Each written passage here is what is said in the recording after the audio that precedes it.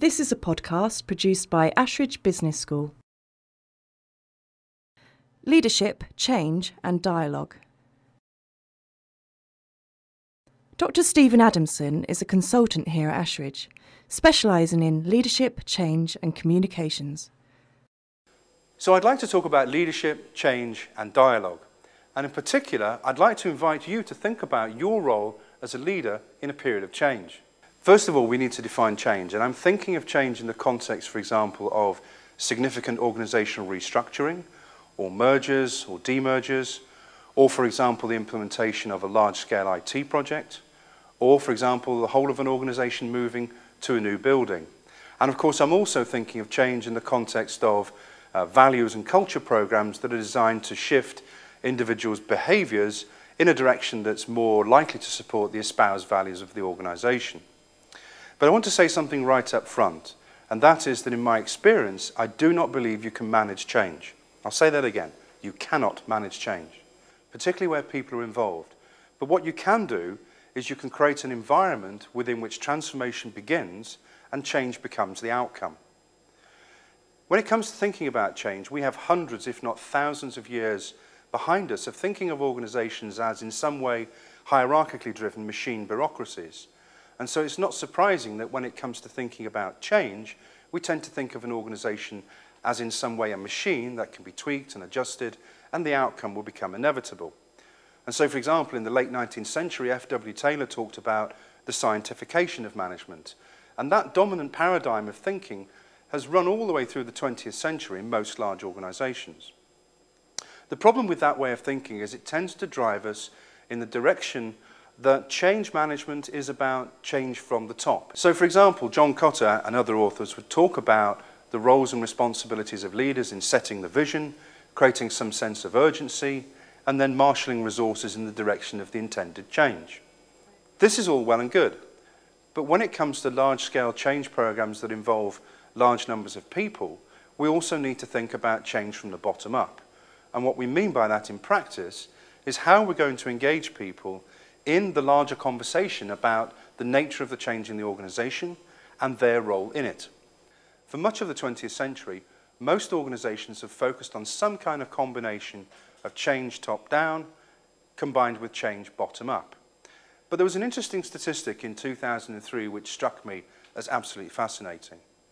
In 2003, in the UK, we spent something in excess of $2 billion on consultants and consultancy in support of large-scale change programs.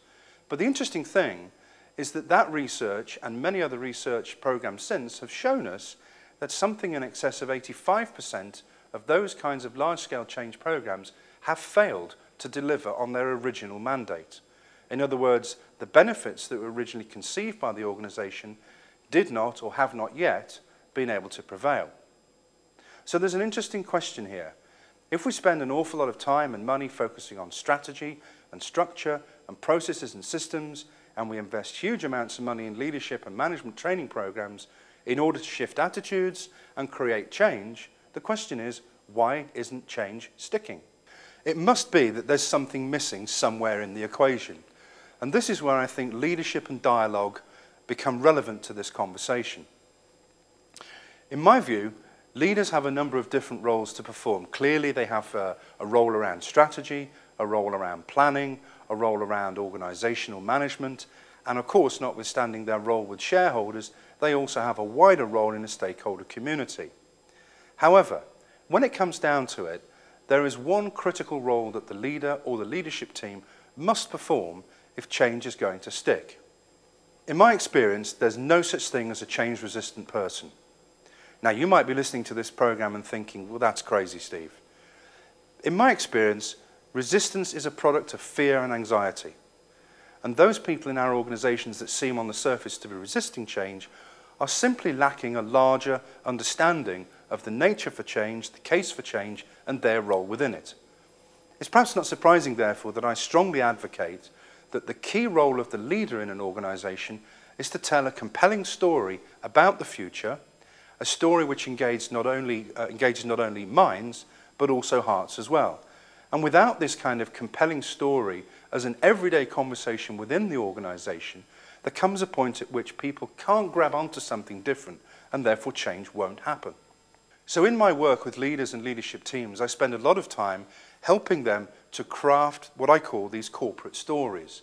They're stories in which there is a vision of the future which is being painted, but not just in sort of big woolly words that appeases the stakeholder communities which those organizations serve, but in words that will engage hearts and minds and really help people to understand the nature of the role insofar as it affects them. So by extension, I actually think that the thing that makes change work is the quality of dialogue and everyday conversation in response to those stories.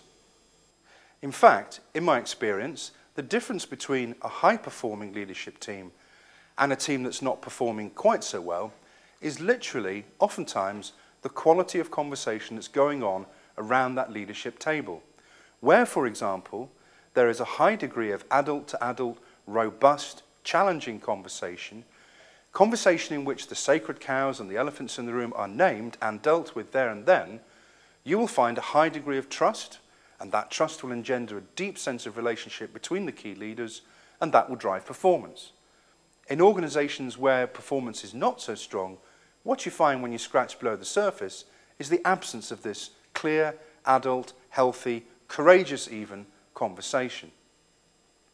So when I think of organizations, I tend to think of organizations from a different paradigm, not as machine bureaucracies, but rather as social systems. In fact, if I was more specific, what I'd say is that an organization is simply a social network of interweaving conversations. Nothing in an organization of any substance takes place without conversation. So for me, the key challenge of the leader, having articulated the corporate story and painted a compelling vision of the future, is to really pay attention to the nature of day-to-day conversation in that organization. If, as I said earlier, we change strategy and structure and processes and systems and all the rest of it, but we don't pay attention to the quality of day-to-day conversation, or what I call the discursive landscape of the organization, nothing in reality will change.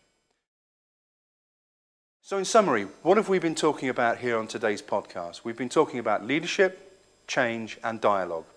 And I've suggested to you that when it comes to thinking about change, we cannot manage it in the same way that we might be able to manage tangible resources. But what we can do is to create a climate within which transformation begins. And leaders, therefore, can create compelling stories that brings people hearts and minds with them on that journey. The critical thing from an ongoing point of view is to manage the quality of that dialogue in the organization on a day-to-day basis.